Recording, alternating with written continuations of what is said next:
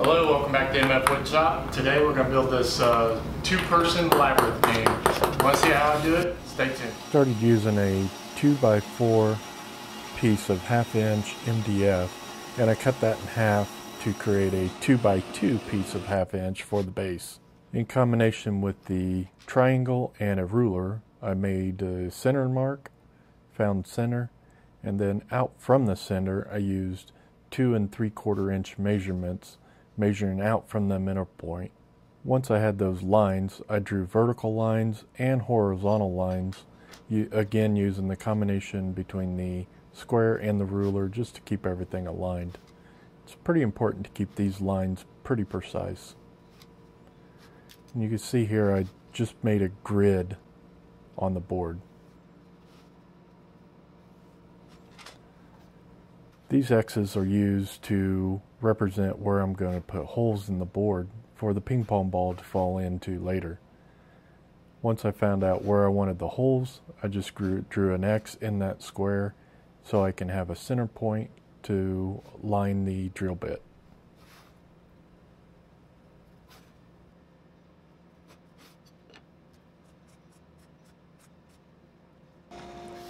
So I don't know what size drill bit this is. I think it's 1 5/8.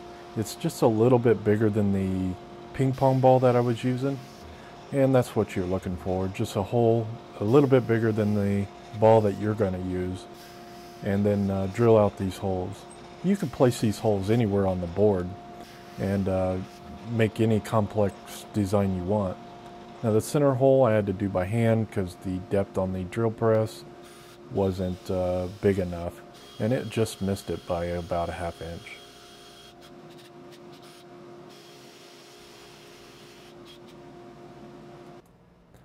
Now the center part of this grid, you want to use an awl or a nail or something to start the hole, just so the brad point bit can have a place to start and give you more accurate holes.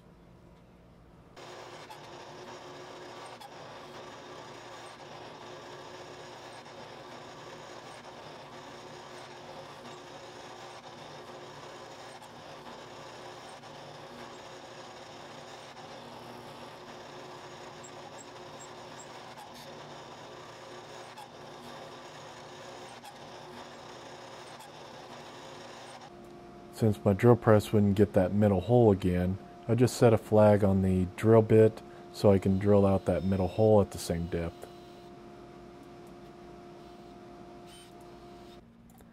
So here I'm just getting a rough layout of the perimeter frame so I can cut them on the miter saw.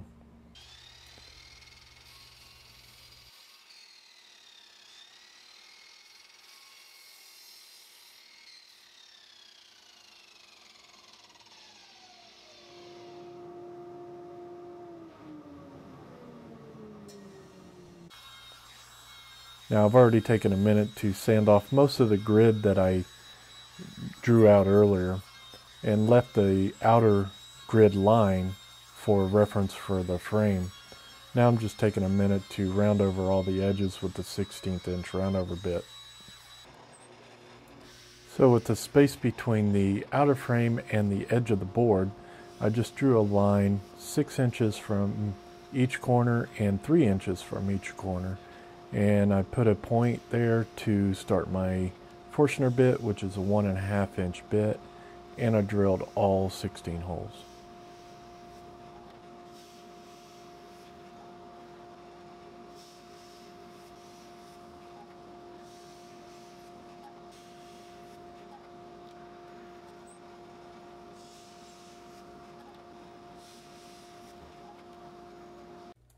Connected those holes with the pencil line using my square, and I did this on all 4 corners.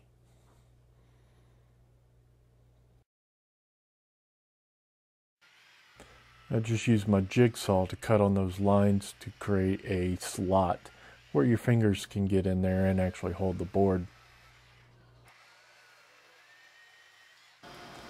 Use a spindle sander to clean up those slots to make them nice and smooth. And I came back with that 1/16 inch round over bit and smoothed out all those holes again.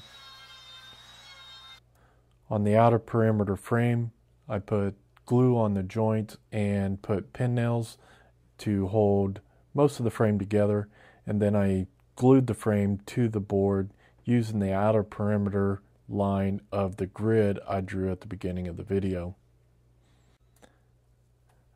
I don't know really how much it matters, but I did take a little extra time just to make sure the frame was square. That opening part down there where my hands are, that is where the ball is going to exit out to accomplish the board. So now I'm cutting several little blocks for the interior walls of this Labyrinth game. And I'm doing this on the miter saw, and I'm using a little spacer in between the stop block. And the reason I'm doing that is because the stop block don't go all the way close enough to the blade to where I needed to go. So I just cut a little spacer and set that spacer to the dimensions that I wanted on the tape measure. Then I adjust the stop block to the spacer. Now doing it this way, you have to let the blade come to a complete stop before you lift the blade up. Otherwise, the piece of wood could actually flip up and hit you. So let the blade come to a complete stop before you actually lift the blade. So I got many of these little interior wall blocks I need to mark center on. And I know my pieces are 3/4 inch thick, so I set my scribe to 3/8 of an inch thick and scribed a center line. Now I also need a cross line to set my drill bit to, and most of these pieces are 3/8 inch from the edge, so that'll give me a space for the drill bit of 2 3/4, which is the same as my grid on the board. And some of these other pieces are custom pieces where I wanted to make the board a little harder, so I made them a little longer so the ball wouldn't go in between the two pieces. So I have to set the scribe to a different width from the edge so I can keep the same spacing between dowel rods. So like on this piece, it's going to be almost in the middle of this board, and it won't have a dowel rod on the end, on that particular end of the block. So once I got all my cross pieces, I just highlighted them with a pencil so I know where to drill and not make any mistakes. These holes do have to be fairly precise so they slide into the board easier once I drill the holes and add the dowel rods to. Now in this particular setup, it is well worth to set up a stop block, your fence, and a feather board so you can make all these holes the exact same. That way there's no mistakes when you try to align these holes up with the holes that's on the board itself. It don't really matter where you put the holes as long as they are centered 2 3/4 inches apart or the same distance that you made your grid on your board. Now if you're curious about these particular feather boards, I made these a couple years ago, and I'll put a link in the description below where you can see the drill press accessories that I made for this particular drill press table. Right here is one of the reasons I like these particular feather blocks with the wheels on it. When you have smaller pieces between the fence, you can actually use the wheels as a micro adjust to get the part right where you want it, or you can use it just to retrieve the pieces that's stuck in between the fence. You can use the wheel to actually roll the piece out and get the piece out so you don't have to put your hand in between the where the drill bit is. These are just pre-cut 1/4 inch dowel rods that I'm using. They're 1 1/4 inches long, and I'm gluing only in the blocks themselves. So I just put glue in the hole, put the dowel rods, and pound them in. On the drill press I did set a depth, so about 1/4 inch of the dowel rod is left over from the block. I just set up my palm router in a clamp, and I'm rounding over all those interior wall blocks. Rounded over all edges except for the dowel rod side where it's actually going to meet the board. So here's all the different pieces. They're all painted. All the interior walls, they are painted different colors for their particular size. And all the dowel rods are glued in and everything. So the holes in the boards will accept those dowel rods that's in the blocks, and you can orientate this board however you like. It's a little custom, that way the board's not the same all the time. You can make the walls however you want. Now with the pieces, they have paint on the dowel rods, and it was a little hard to get into those holes, but for the most part they went right in, and then you just had to persuade them a little bit. So if you're going to do this, paint the pieces first and then glue in the dowel rods. It will go into those holes a little bit better. Either that or make the dowel rod holes in the board just one drill bit size bigger.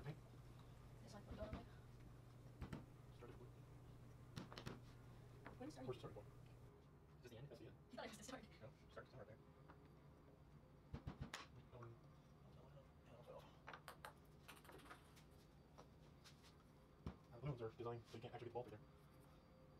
We can't get it through here. All the other ones you can actually pass through with that one. The blue ones are longer so you can't actually get the ball through there. Hey, you see that? Yeah, it's still in. No. Not if it goes like that. The yellow ones are designed to get up right up against there. Where's it right?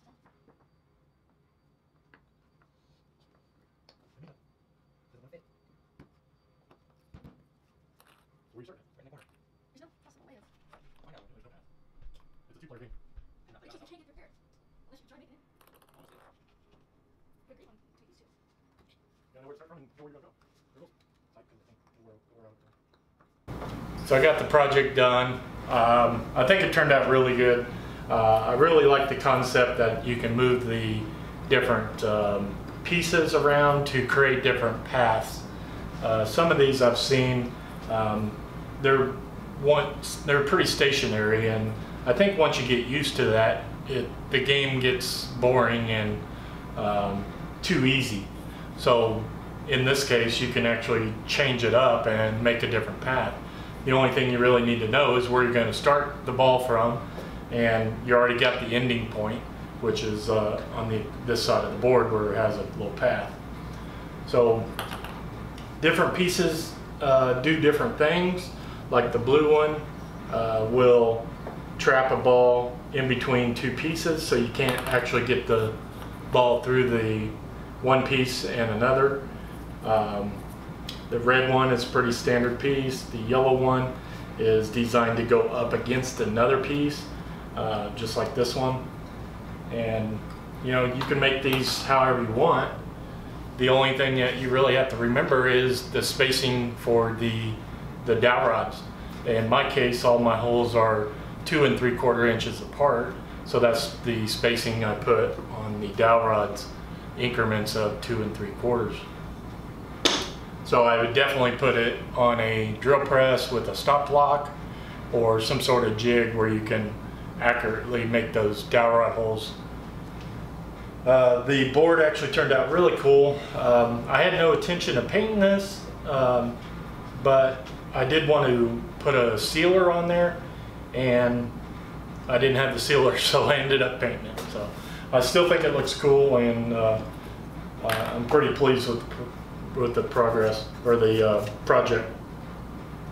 So I think this project could be really cool if you actually made it a lot bigger, such as a 4x8 sheet of plywood. It would be heavy, and certainly not too heavy for 2 people to work comfortably. Can't say that word. But if you put 4 people on that game, and all 4 players have to work together to tilt the board one way or the other, I think that would be really cool. Also, you could put 2 balls in there and make the game even harder. And also, while I was building this, I thought about, you know, cutting out a section over here. That way I'd have 2 exit points. That way the 2 players can work against each other and try to get the ball out of their exit point and use that as a point system. So I thought that might be kind of cool. Also, I thought, you know, a themed board, maybe like a golf theme. Instead of a ping pong ball, use a golf ball and, you know, make sand traps or, you know, a lake for a water hazard or, you know, something like that. You know, maybe a skateboard theme where you still use the ping pong ball or whatever ball you want, and then maybe make some ramps and jump over some holes or, you know, something like that. You can really get creative with this idea, I think, and I would love to see other people try this idea and come up with some other solutions and some other ways to build this. But this is more of a general design and more or less proof of concept, and I think it works out great. I'm pretty pleased with the project, and my kids played with it for about a half hour or so before they left for the weekend, and they seemed to like it. So I really like the project, and let me know what you think in the comment below, how I can improve it or how you would do it, and other themes for this, because it's a relatively inexpensive project. I think I got, you know, 14 bucks in this, you know, as long as you had some paint or something. And like I said, you don't even need paint. So you can easily do this project for 10 or 15 bucks. That's all I got for you this week. Don't forget to like, share, and subscribe. Don't forget to go check out my second channel, MFWoodShop 2. I've been doing some live broadcasts over there, more or less trying to get used to the format of the live broadcast, because I haven't done very many of them. And once I get kind of used to it, I'll put a live broadcast on this channel and maybe do a question and answer on anything, you know, past projects or future projects, or, you know, in life in general or whatever, you know. But I do want to do a live broadcast here soon, and I'm just kind of practicing on the second channel. So I encourage you to subscribe to my second channel and join that live broadcast. I've been trying to do them on Thursdays, so I just kind of do them on the whim. I don't schedule them or anything like that, so you'll just kind of have to catch me. But really, that's all I got for you this week. The whole month of August, all my plans on my website are 50% off. You don't have to have any promo codes or anything like that. It's already going to be marked down from August 1st to August 31st. And if you are curious about any of my plans on my website, now's a good time to do that, because I am going to mark them all 50% off. And I do like to thank everybody for purchasing plans. That really helps me out in the shop here. I use that money to upgrade my equipment and you know, saw blades and wood and materials and what have you. So that money really helps out. So don't forget to check out the website, check out MFWoodShop 2, and that's all I got for you this week. Thank you for watching, and I'll see you next time.